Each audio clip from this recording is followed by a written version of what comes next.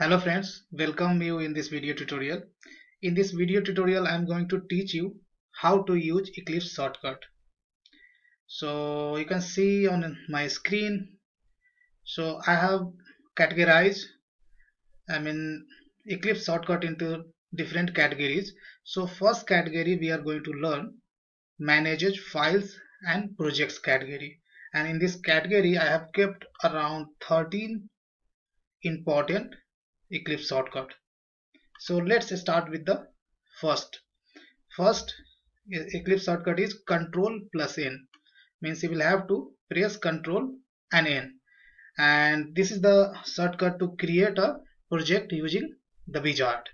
So here is the Eclipse, and here I can press Control N, and this Eclipse wizard gets open. And here you can select Java project and give the project name. I would say test project and click on the finish and click on the enter. So here project is getting created. So you learned first Eclipse shortcuts to create a Java project or create any kind of project by pressing Control plus N, Control N. So this was the first Eclipse shortcut. Now let's go ahead. Now second Eclipse shortcut is Alt plus F, and after that you will have to press period sign. Period sign you will have to press, or you can say dot. So once using this Eclipse shortcut, you can open your user home directory. So let me show you how to do this.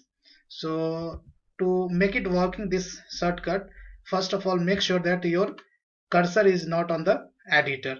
So your cursor you have to put on the project explorer, or you can put on the even console as well.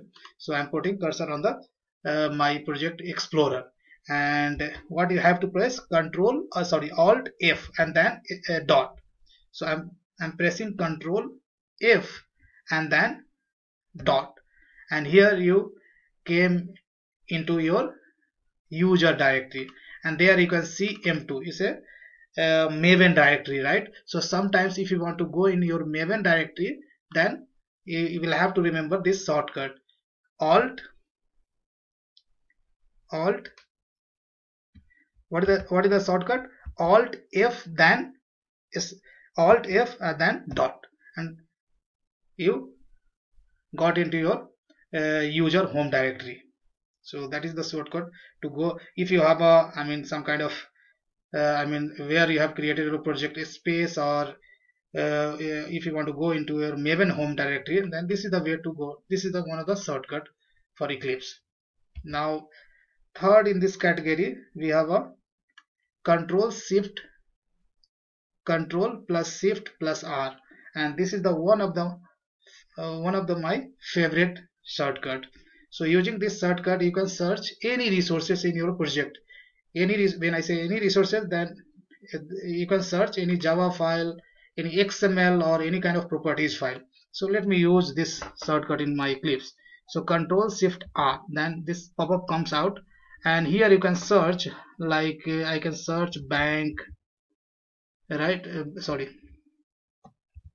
Bank service. Look at here. So bank service.java. This is the file in my workspace in the different project. So basically this searches file from the entire workspace, not to the specific properties.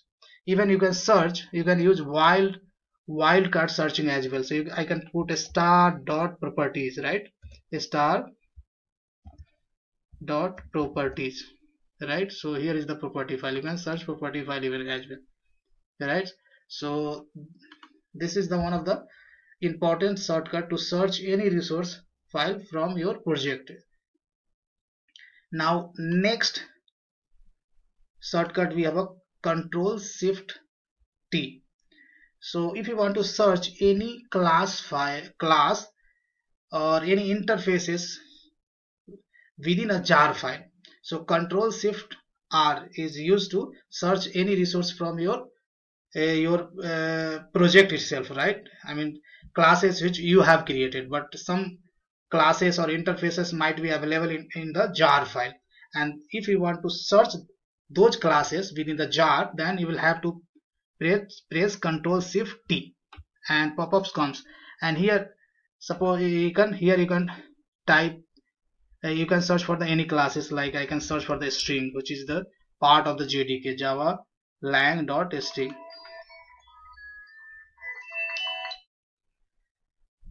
So here is the string class.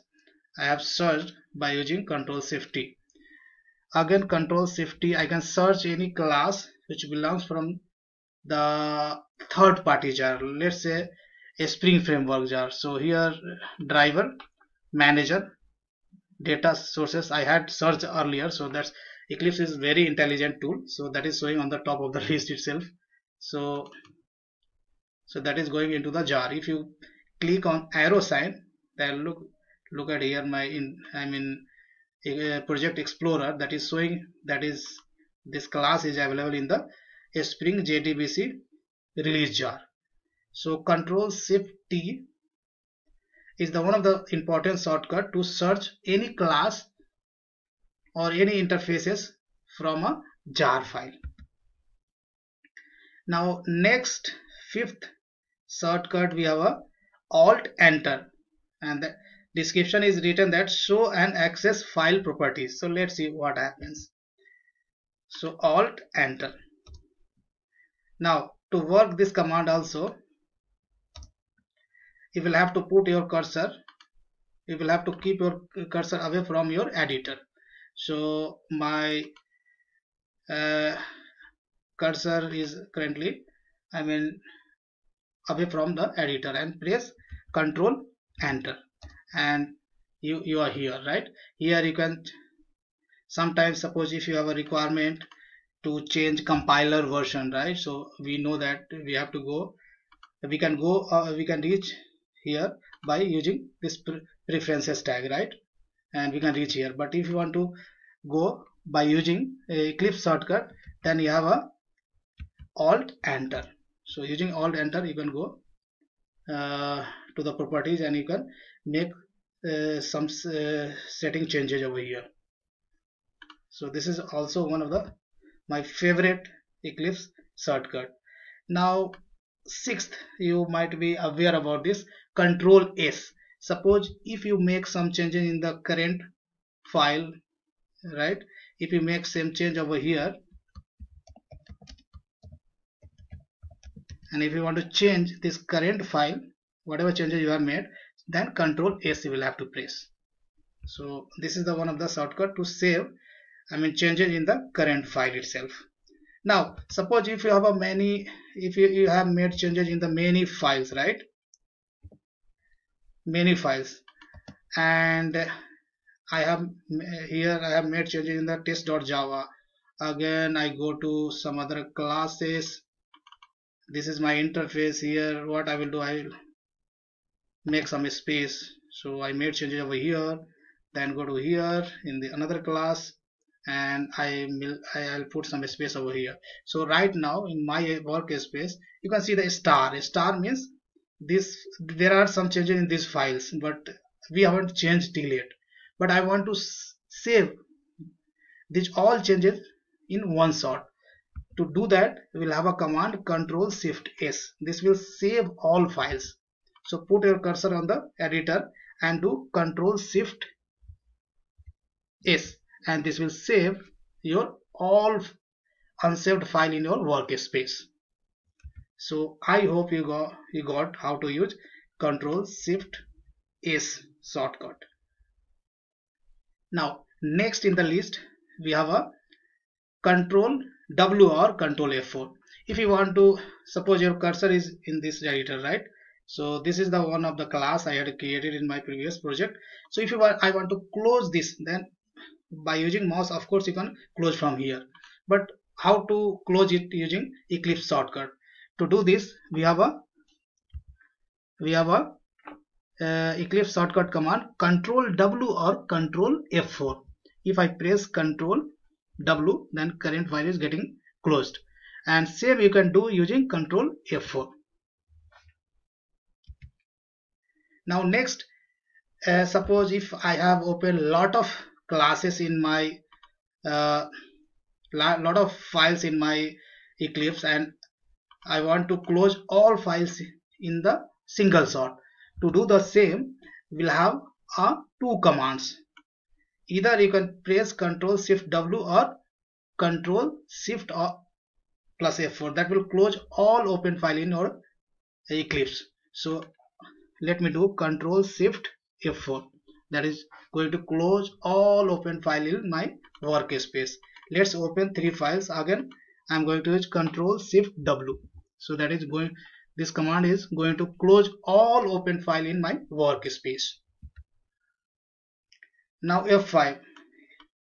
F5, this is basically used to refresh any selected files. So if press any class and press F5, so this will refresh from the local file system.